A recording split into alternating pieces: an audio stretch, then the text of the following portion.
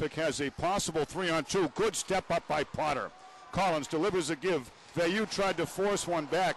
Veilleux was spilled. No call. Veilleux is hurt. He's going to get up. And now we have a whistle.